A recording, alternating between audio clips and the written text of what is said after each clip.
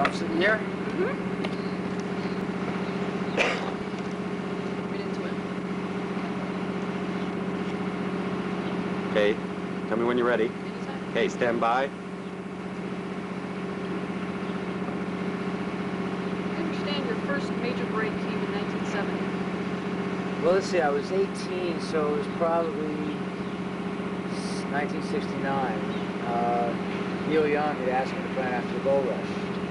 I'd met him a year earlier at one of his shows in Washington. I snuck backstage, hassled him, just for advice. You know, my band Grin was going to LA to look for a record deal. Anyway, we became good friends, and a year later he called me and asked me to play on After the Gold Rush. And he asked me to play piano, which I'd never really played. And he knew I was an accordion player, so the piano was like, somewhat like an accordion. And I was flabbergasted why he would want me to play piano.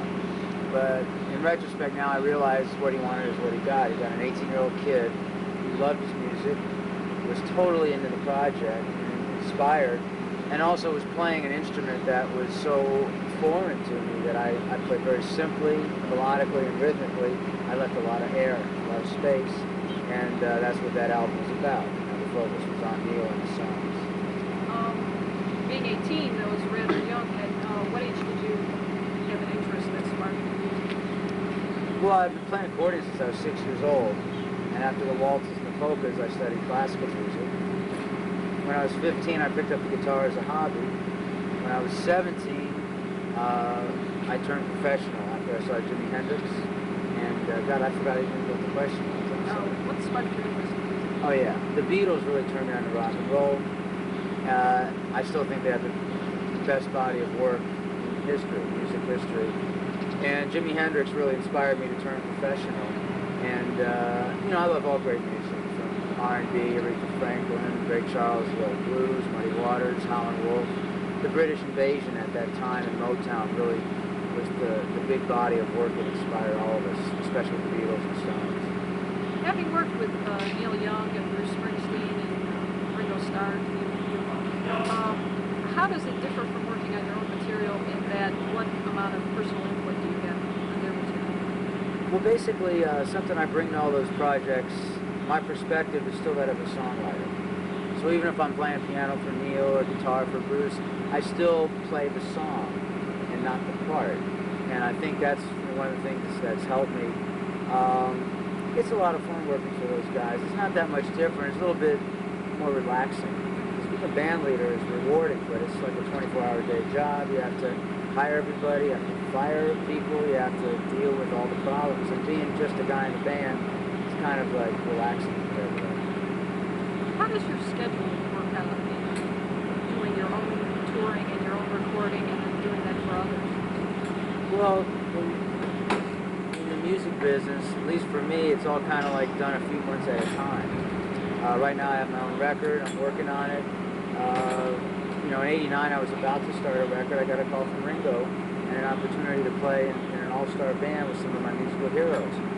And I just make time for those things. It's rather flexible. Very flexible. And, you know, maybe if my record company gets upset, I just be honest. You know, like, hey, listen, I can't turn down this opportunity. Same thing with Bruce. You get a chance to play in one of the great bands ever. For me, it's good for my soul. I'm a real team player, so I'm going to take those opportunities, and whatever price I pay is well worth it. When you last played Cleveland a few weeks ago, you were playing acoustically. Yeah. Could you tell us a little bit about the band today? Yeah, today I've got my brother Tommy on keyboards and guitars, Larry Crabb, who is a sax player in Neil Young's Blue Notes. He's playing keyboards and guitars. Really good bass player from D.C., Ronnie Niemeyer, and Johnny B. Badanjik on drums, the original drummer and Mitch Ryder in the Detroit Wheels. I've worked with all these guys before, never as a group, and tonight's our 10th show in Cleveland, and we're getting real tight, and the audiences are so great in Cleveland. I mean, they were great when I played acoustically, so to have a full band now is going to be great. It should be a lot of fun tonight. I heard that on your new release, Silver Lining, your bass player was also your producer. How did that decision? Well, in the late 70s, Skunk Baxter, a guitarist from LA, turned me on to Kevin McCormick. He played bass guitar on tour for me. Kevin since has turned into a great producer, a lot of work with Melissa Etheridge, and in addition to being one of my favorite bass players ever. So I asked Kevin to give me a hand co-producing this record. We did it live in the studio. I sang live and did live guitar work as much as possible. And Kevin was great. He kept the focus on a live performance, and we left all the rough edges on. Could you tell us a little bit about the band Grin? Yeah, Grin was my first. I went through 10, 20, 30 local bands, cover bands, started doing my own stuff, but Grin was my first original band. I was the band leader, basically. We made 4 albums. I really loved the band, but we never sold enough records, and the record company really didn't want us to continue recording.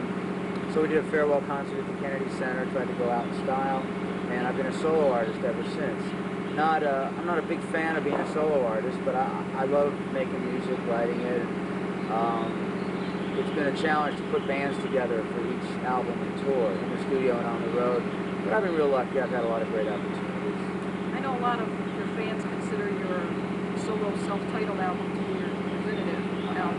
How do you feel about that? Well, my first solo album was real special for me. I worked real hard on the songs. I had a good selection of songs.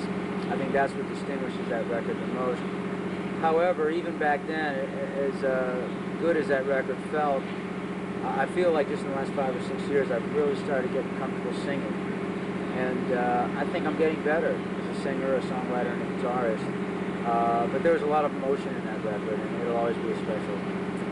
If we look through your audio collection, what artists would we find prominently represented? Well, right off the bat, the Beatles, Jimi Hendrix, and then you just find a real collage of classic rock from